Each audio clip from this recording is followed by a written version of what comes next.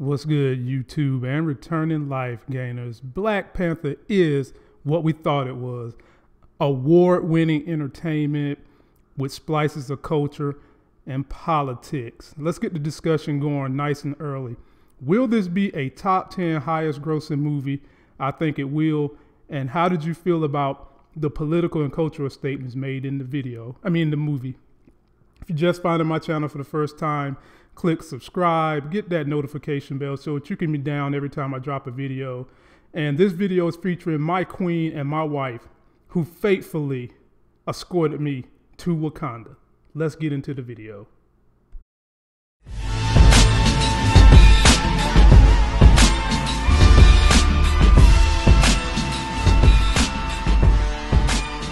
What's good, YouTube? All knowing, all loving, all feeling, all seeing, all powerful.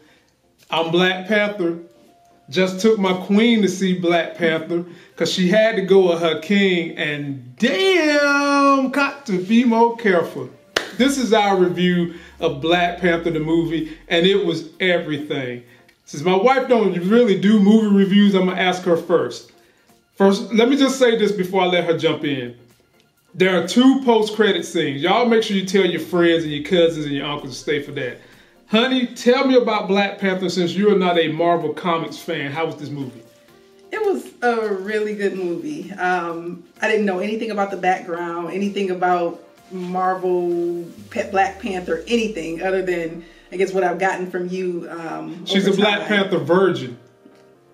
Anyway, so it was a good movie, good drama, good action. And if you don't know anything about Black Panther, the movie does a good job of filling you in. Right. Michael B. Jordan as Killmonger, the villain in this movie. Anytime you have a villain that has a real personal conflict, family conflict, deep cultural conflict that spans more than one area of the world, it's setting you up for an outstanding movie because the villain is so good. This wasn't just somebody carrying a big hammer, knocking over toilets, knocking over dumpsters, looking for trash. This was a guy that had a real personal vendetta that was bigger than a nation. Black Panther himself and the ladies, the Dora Milaje, the fighting women. Whew!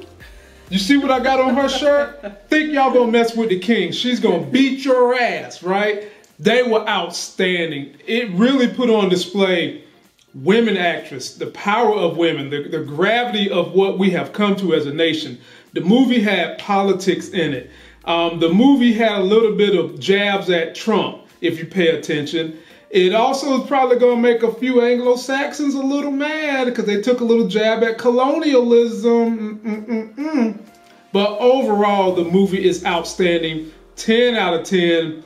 I'm not going to give the spoiler review part of this movie review. We're just going to keep it simple. How do you think the acting was in the movie? The acting was outstanding. Very believable, which it should be, but very believable. The dialogue was believable. Right. Again, the drama, the conflicts, the humor was placed in in great areas. So it was a good movie. Wakanda! Oh goodness. Step into the spotlight. Oh goodness. And to further elaborate on some of the good things that happened in this movie, you know, it kept it within the universe of the Marvel space. So, you know, we've got these connected movies that are happening over the next couple of years, and it fits into that space very well. And Black Panther, the king, T'Challa himself, had a very deep personal conflict with his own daddy that you'll see in this movie that kind of connected him to Killmonger. That made you really root for kind of both of them. It's almost like Killmonger was an anti-villain because the cause that he was fighting for was something that a lot of people felt like they could get behind. And at the same time, T'Challa, the king, is dealt with just a stack of issues he's got to fix for his people and for the greater nation as whole. How do you feel about his sister? Oh, the technology girl. She was good. Yeah, yeah. She did the thing. And how do you feel about the love interest, the spy? The spy. Remember the spy? Oh, she always does a good job. I can't think of her name. Lupita. Yeah, Lupita always does a great job. She did. She did. I mean, each character was perfectly designed, and I guess these are characters that have already existed. And That's so right. basically each character came to life, and again, everything was very believable. And actually, some of the fight scenes actually reminded me of Game of Thrones. There were some scenes that kind of took me back to Game of Thrones. So yep, she took the words right out of my mouth. If you could just kind of combine the elements of a lot of great theater that we've seen, this movie had parts of Game of Thrones in it. It had parts of Avatar in it. It definitely had, it didn't feel like a Marvel movie per se. I mean, it's a superhero movie, yes, but the gravity of this movie did not feel like a Marvel movie. If you have enjoyed any of the movies I just previously named, from Avatar to the Titanic, the way they take you up and take you down, you will definitely like this movie, unless you're not being real with yourself. Had elements of Star Wars. Wakanda was just a beautiful place. Like, I wanted to take a trip there myself. Can I go? I'm coming. You coming? Yeah, I'm coming. And we ain't coming back unless they give us some of them weapons. I mean, it really felt like you just hopped on a train, took a ride to a new universe, and got to know people, culture, and dynamics that you had never seen before. So, Marvel, you get a 10 out of 10 from this house. You can take anybody to see this movie. Just mindful of the kiddies, because they was doing some killing. Now, I mean, homeboy breaking legs, beating up people, beating the hell out of people.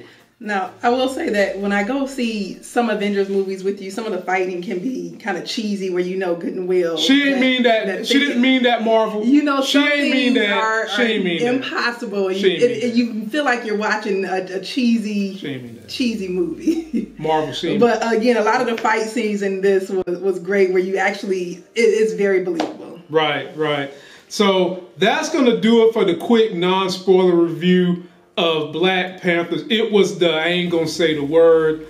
Don't forget to like this video, comment, and subscribe. There are going to be some more follow-up to this video. Anything you'd like to say in passing? How you like to crowd the audience? Because we had some people dressed up. I really felt like I was coming to America up in that movie theater, because we had people dressed up in full dashikis. We had a dude whose pants looked like they was the Black Panther pants. They were painted on them. What do you feel about the crowd? It just added to the atmosphere. It did. It made it more enjoyable. They rolled out the carpet, and the movie was so good, it had black folks in there clapping at the end of the movie, like us nerds normally be doing. We have our nerdgasm. They was in there clapping for real. So I definitely won't pick on him if he wants to go see it again. I always pick on him for going to see movies 2, 3, 4 times, but he has my permission to do that. Better I see the movie than go to a strip club, right? Of course. And that's going to do it for this video. Don't forget to like the video, comment, and subscribe. Go see Black Panther. Tell me how you like it. If you've already seen it, tell me what you loved about it. Did you take your sweetie pie? I took mine. My queen. And until that next Sex is Hell video, I'll see you.